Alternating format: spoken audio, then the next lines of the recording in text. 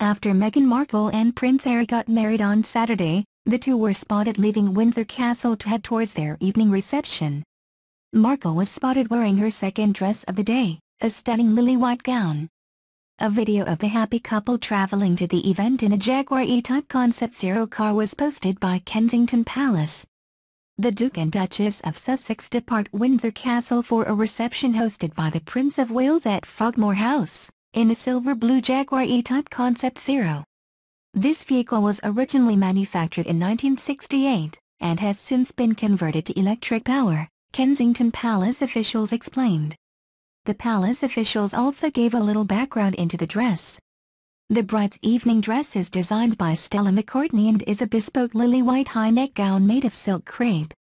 The bride is wearing shoes from Aquazurra made in sikly satin, with nude mesh, with soles painted in baby blue. Ms. Markle's hair has been styled for the evening reception by George Northwood. The event kicked off at 9:30 a.m. local time with guests first arriving at Windsor Castle, including the 1,200 members of the public selected by 9 regional Lord Lieutenant offices. Members of the royal family arrived right around 11:30 a.m. while Markle and her mother Doria Loyce Ragland arrived sooner after leaving their overnight location. The couple's wedding party of bridesmaids and page boys all consisted of children, including Prince Harry's niece and nephew Prince George and Princess Charlotte.